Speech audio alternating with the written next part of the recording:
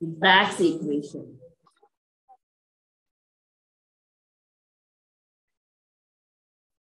Last topic is Bragg's equation. Okay, I'll explain how this Bragg's equation, what is how to calculate, how we get the calculation also I'm going to explain. So we came to know that solid forms lattices, crystal lattices. So what is a crystal lattice? Regular arrangement of solids, regular arrangement of points, or we can say regular arrangement will be there. So let's take this sort of arrangement. This is a regular arrangement. Points are nothing but center of the atom. Around this point, atom will be there. This is the center of the atom, that is nucleus. So we are no need to take the complete atom. So nucleus we are taking. So this sort of a regular arrangement is present in case of a lattice. If we consider this layer 1, this is layer 2, and this is layer 3, and so on. So for what this Bragg's equation is going to helpful? To find the distance between these two layers. To find the distance between these two. We are calculating Bragg's equation. We are considering Bragg's equation to find the distance between these two layers. So how we can calculate this one? For this, we are going to use X-rays. X-rays. Why we are using X-rays? Because X-rays are having high penetrating power. Highly penetrating power will be there for X-rays. So it is a solid. It is a layer or solid layer. So something has the capacity or capability to go into this solid layer, into this solid. So that capacity X-rays have because of less wavelength. So obviously we know E is equal to hc by lambda. As wavelength is less, energy will be more. So X-rays penetrate much more with much more capacity. So if we pass X-ray from this one, from the first layer, the X-ray will come to the first layer, then it reflects back. If we pass one X-ray on the first layer, comes on the first layer and it reflects back also. It comes with an angle of theta and reflects with the angle of same theta. That we know. Then if we pass one more X-ray, then what happens? It goes to second layer also. Second layer, and it reflects back. If we pass one more X-ray, it reflects back.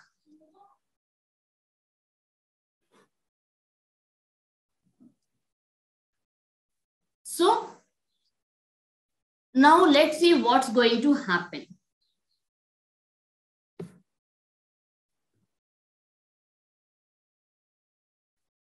So if we need to calculate this D here.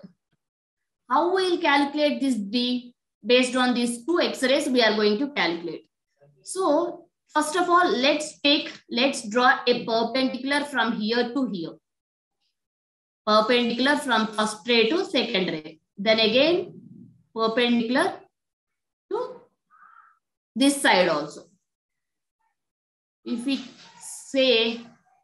give names to this A, B, C and D. Now let's see how much more distance this second ray traveled when compared to first one. How much more distance? This one is first ray and this one is second ray. How much more distance this second ray traveled when compared to first one? Obviously, This is the extra distance the second ray traveled when we compare to first ray. So first of all, we need to calculate these two AD and distance of AD and DC. And obviously these two distances are equal. So the ray traveled extra distance is AD and DC. We need to first calculate these two things. So let's see. As it is forming 90 degrees angle, this is a perpendicular. So obviously it is going to show 90 degrees angle. So this one will be 90 minus theta. This is theta and this complete angle is 90 degrees. So remaining angle is 90 minus theta. Same thing, this one with theta. Now, let's see how can we calculate AD by using trigonometry. So, if this is the part A, B and D. A, B and D. A, B and D. Angle is here theta. And what is the distance between B and D? This is first layer, distance between first layer and second layer, that is D. So distance between B and D is D. If we apply trigonometry here, what is the distance between AD?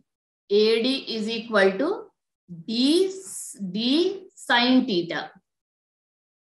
D sin theta. So obviously AD is equal to DC. So AD and DC both are equal to D sin theta. Then what about total path difference? Total path difference is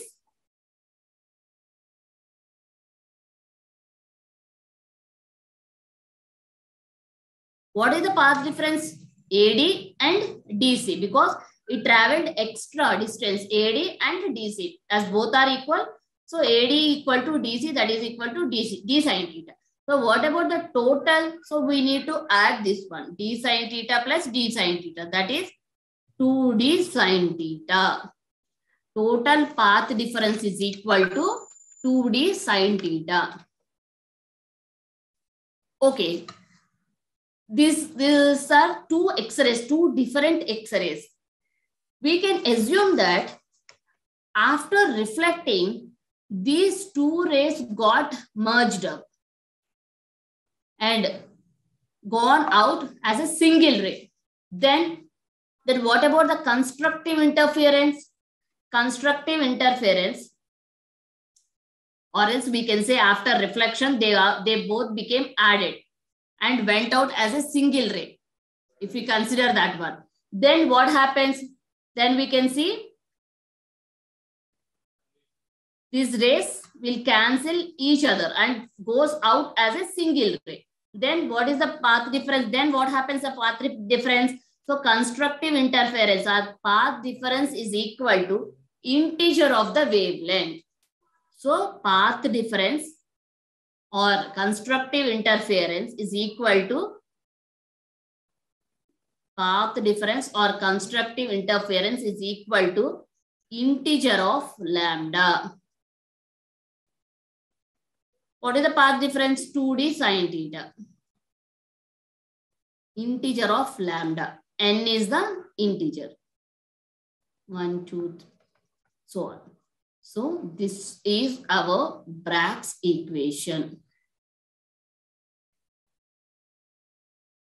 Calculations, we may get this sort of questions. Everything will be given here. We need to find out D. They'll give lambda with how much wavelength the ray is traveling and by with what angle. They'll give everything. Then you need to calculate this distance between those two rays. So this is about our Bragg's equation used for calculating path difference. So 2D sin theta is equal to n lambda. With this, we finished our another topic, solid state.